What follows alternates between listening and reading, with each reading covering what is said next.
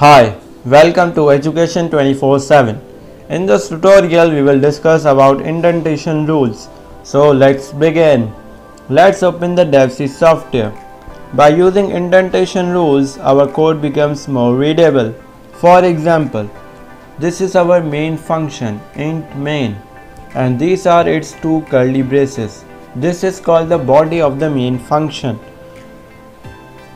Inside this body, whatever we write inside, that is called our internal code. So internal code inside the main function is always shifted one tab forward. Like you can see the return, it's shifted one tab forward. For example, int a is equals to 25, so it is shifted one tab forward. This is valid and a good practice. But if we shifted one tab backward like this, so this is also valid, but this is not a good practice and it makes code not a readable.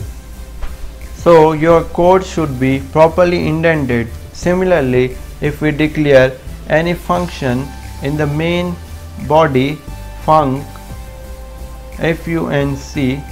so it has also two curly brackets, which is called the body of that function. So whatever we will write inside the function or inside the body of function, it will also be shifted one tab forward. In this we will write int a is equals to something, anything int a is equals to 30 for example, or the printf statement printf is equals to whatever. So the main thing which I want to clear here, that indentation is very important. By using indentation, your code becomes more readable. Suppose if we remove indentation from this and make it backward, remove tabs from everywhere, then you will see that it is at the back.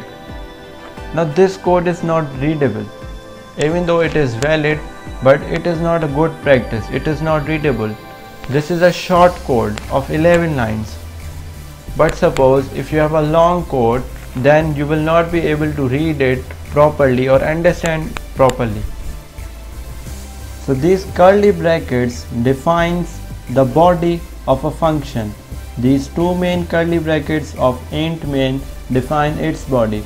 So whatever is written inside these, they all define the body of the main function. Similarly, like we have defined a function here, so whatever is written in these two curly brackets define that this is a part of only that function. Like these two statements are a part of function body. Similarly, if you define any other function or any other statement, these curly brackets will be present that will tell you that this inside these you will write its body, and they will always be shifted one tab forward, like in this function and in the main function.